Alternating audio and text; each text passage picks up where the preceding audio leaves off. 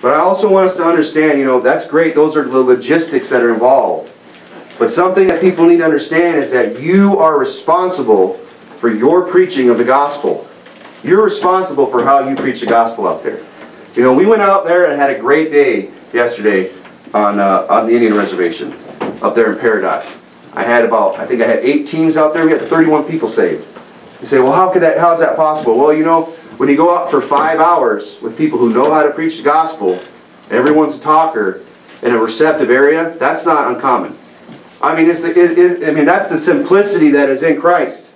That's the love that God commended toward us, that He hath made the gospel so easy to believe that if a man would just, with the Holy Spirit inside him, would just open up the book and just preach to him the gospel of Jesus Christ, that it's by belief, it's by grace through faith that we're saved and not of works.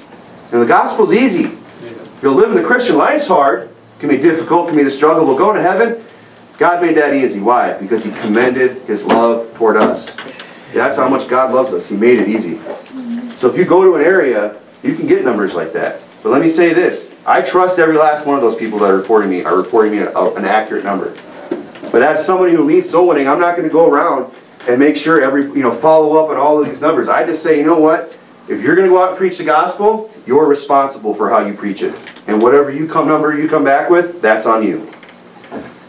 You are responsible how you preach the gospel before God. Notice there it says in Luke 10, after these things, verse 1, after these things the Lord appointed other 70 also and sent them 2 by 2 before His face.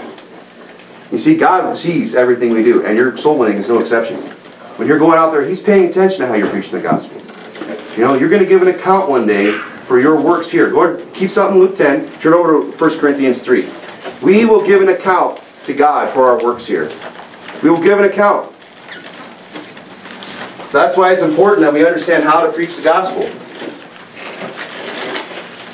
That we're thorough, that we're effective, and we take the time that needs to be taken to make sure a person understands what it takes to believe and understands the gospel. 1 Corinthians chapter 3, look at verse 13. Every man's work shall be made manifest. All the numbers that are coming in, I pray every last one of them is accurate. And there might be people that we count that were just telling us what we wanted to hear. But there might have been other people that we didn't count that actually did get saved.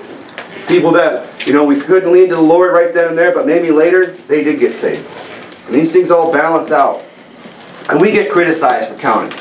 And counting to me is not the biggest deal in the world. I don't feel the need to make sure everybody knows how many people I got saved or didn't get saved. But I'll tell you what, I'm all for counting. And so is God. He's got a book called Numbers. He does a lot of counting in the Old Testament. And there's nothing, He counts in the New Testament. There was 5,000 added around the church, 3,000, and such as should be saved. God's given the numbers. So I'm not against it, but I'm just saying that you're responsible for that number, whether or not it's right. And every man's work shall be made manifest. I got 12 people, I got 10. Praise the Lord. One day God's going to try that and see if that's really true. For the day shall declare it, because it shall be revealed by fire, and the fire shall try every man's work of what sort it is.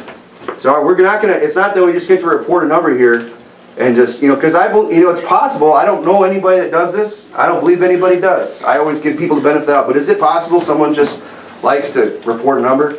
When the preacher calls out and said, at the beginning of the service, it says, "Let's count up our soul winning for the week." They just like that feeling, they'll raise their hand. I got 5. Hey, praise the Lord. It's a good feeling to have soul winning numbers to report, isn't it? It's a blessing to that you went out during the day and won somebody to the Lord, and that you can come back, knowing that you've helped somebody escape the fires of hell. That's what the blessing is. It's not to be seen of men. So it's possible there might be somebody that does that, but I'm going to tell you what. One day, their work shall be made manifest.